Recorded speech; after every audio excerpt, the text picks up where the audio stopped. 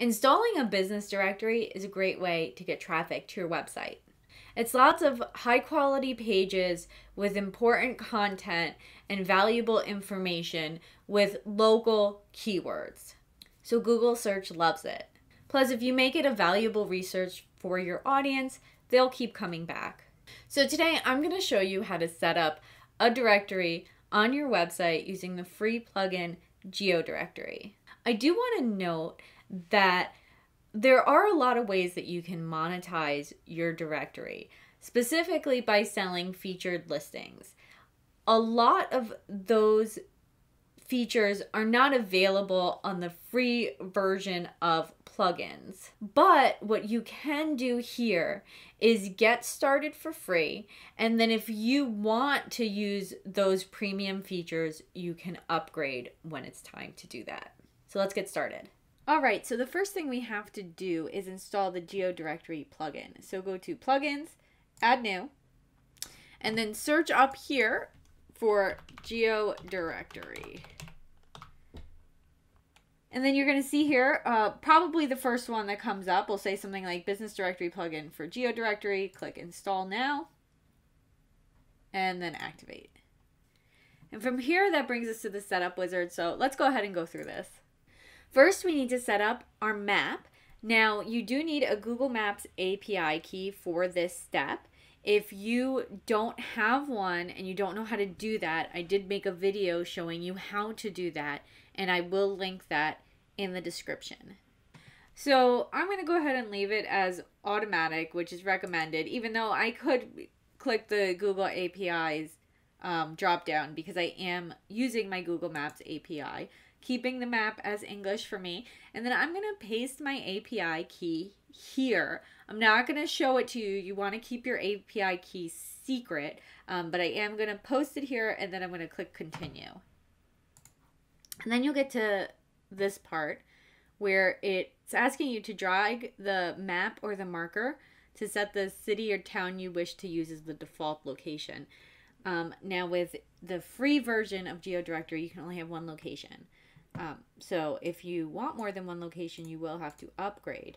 I am making mine in Asheville, North Carolina. So I'm going to move it there. Where are we? Virginia. Here we go. North Carolina and Asheville. Right there. I'm going to zoom in a little bit and make sure it's good. Kind of right in the middle. And then I'm going to click continue. Next, we come to a screen where it asks us if we want to install these recommended plugins. Now, this one, the iCode Connect, is the people that made the plugin. It's their support plugin. And also, if you plan on eventually upgrading to paid add-ons, you do need that. So I am going to install that. It also recommends Ninja Forms and Users WP. Ninja Forms is a form plugin. It's good, but I use Gravity Forms, so I'm going to uncheck that. And Users WP is for login and registration, which I'm eventually going to do, but I'm not sure if I'm going to use that plugin. It's something I'm going to research later, so I'm going to not install it for now. So you can decide which plugins you want to install and then click the install button. And after that's done, you'll get a little check mark next to whichever ones you installed, and then click the continue button. Next, it gives you the option to add some content onto your site. So if you're interested, you can automatically add in dummy data. So there will be stuff on your website for listings so you can see how the directory works without actually manually adding in listings. You can automatically add widgets to your sidebars, and you can automatically add links to your menus. I don't want to do any of this. I want to be in control of all these steps, so I'm going to click skip this step. And that's it. We're pretty much set up now. It is asking me if I want to allow diagnostic data to be sent. I will allow that. And then for next steps, it's telling us to create your first listing. So sure, let's click that and create our first listing. So first things first, you want to add a name for your listing. This is probably a business name. And then you're going to want to add a description about what makes this business or listing unique there. And then when we scroll down, there's a place to put the category. We don't have any categories set up yet, which we will do very soon. Right now, I'm just going to leave it as uncategorized. Next, we set the location. And to do this, I'm going to just kind of drag on the map. And if you do go out of the city that you've chosen, it tells you to make sure to keep the address in the city that you picked as the default location. Note that you do have to enable the Geocoding API for this to work. I will give instructions for that in the description. Just make sure you move the map marker in the city that you picked. So in here I tried to just pick Asheville, but it seems to be very specific that it wants it in Biltmore Forest. So I will stick it there and set address on the map. It'll put it in right here. If you really want to be direct, you can set the latitude and longitude. And you can also choose which map you'd like to use. Now let's add some images. When you click select files here, you could pick whatever pictures you want to show up for this listing. I'm just going to use this random picture I have of people drinking wine just because it was on my recent downloads. And usually I don't do tags for WordPress. But in this situation, I am, because I feel like tags are very useful here. Because we're going to have categories of the different types of businesses, different types of listings. But in this situation, people might choose the business depending on what amenities they have.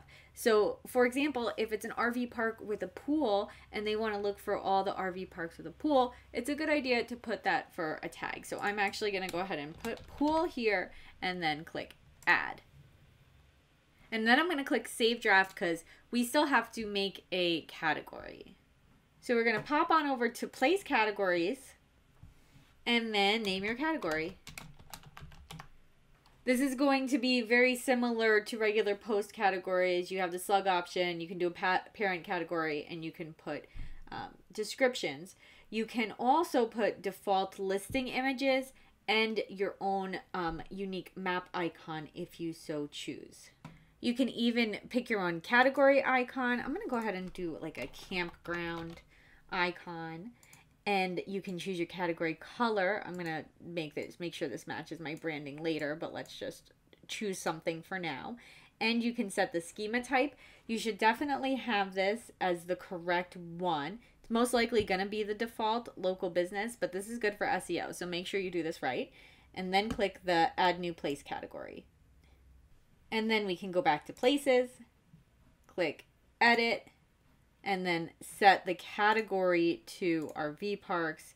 Get rid of that uncategorized option, and it'll make the default RV parks, and then hit publish. Now we can click this link up here to view the listing. Now when you first do this, you're going to get these admin hints. This is some tips from the actual plugin to help you out. I'm going to just close out of this for now. And now we have our single listing page. Now, like it said on that little hint, we will be able to, like, the design will be affected by the settings for the plugin, your theme, or if you're using a page builder, you can change how this page is set up that way. But right now we have the featured image, we've got the category, we've got tags, we've got the description here under the profile tab, photos under the photo tab, maps under the map tab, and the ability for people to give reviews on the review tab.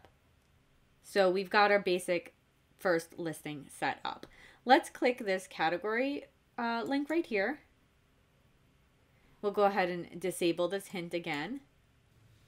And now this is what people are going to see when they choose the RV parks category for that location. Now this is just a mess. I do definitely have to design this, but that'll be for another video. Let's not do too much at one time. Right now, let's just finish up the basic setup. So we're going to go back to the dashboard, and I'm going to show you, I don't have my sidebar set up yet, but I do want to show you that the GeoDirectory plugin does come with widgets that can go on your sidebar. So let's check those out. So if we click this plus sign here to add a block and we just start writing GeoDirectory, all of the GeoDirectory plugins are going to pop up. We have search, categories, recent reviews, recently viewed, notifications, or ad listing. So these are all widgets that you can put on your sidebar if you so choose to. Now, if you do have a sidebar on your directory listings, I think it would be great to specifically show the search and to also show the categories on the sidebar. I think that's a great idea. I think if you have other widget areas on your site, it would be really good to maybe do the recently viewed. So if people are maybe browsing around your site and they look at one listing, to have maybe recently viewed at the bottom so they can go back to it easy would be kind of cool. Recent reviews would be great too for like a bigger site, a more active site that has users, has those reviews. I'm actually not going to set up my sidebar right now. I'm going to do that later when I design the site better. But I would like to set up my menu.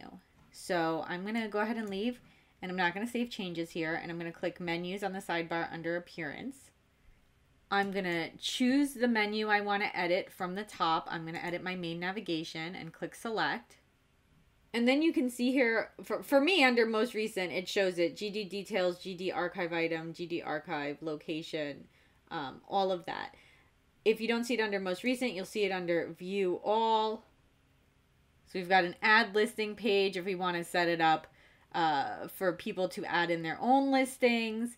We've got a bunch of stuff here.